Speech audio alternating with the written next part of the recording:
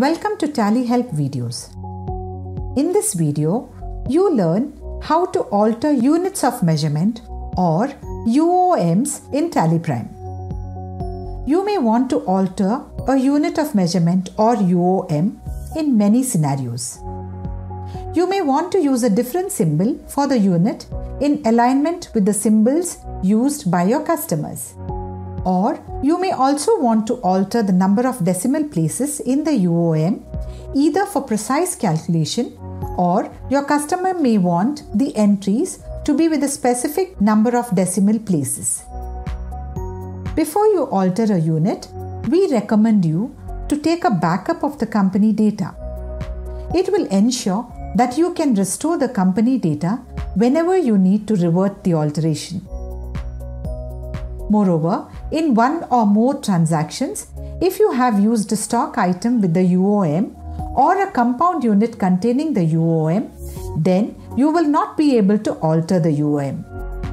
Now, let us see how unit alteration works in TallyPrime.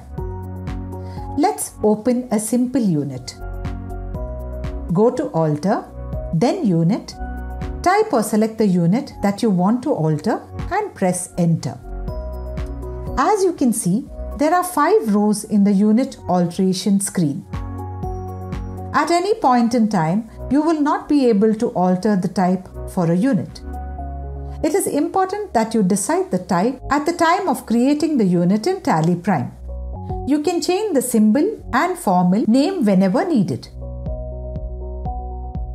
Under number of decimal places, you will not be able to decrease the number if one or more stock items with the unit of measurement is used in a transaction.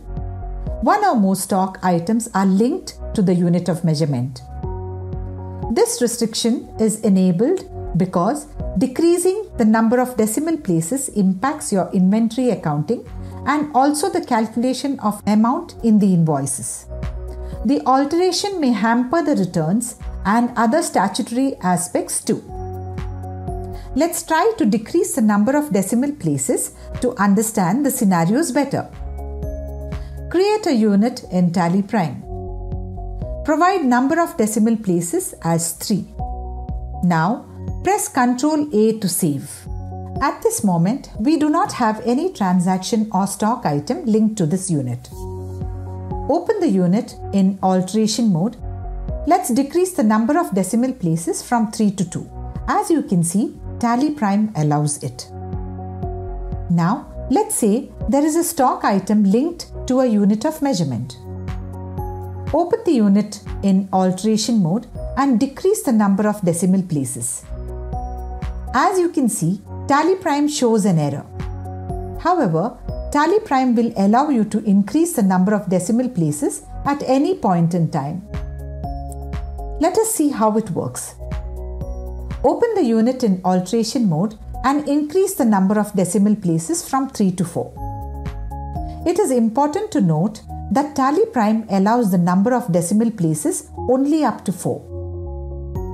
If you provide the number of decimal places beyond 4, then TallyPrime will show an error.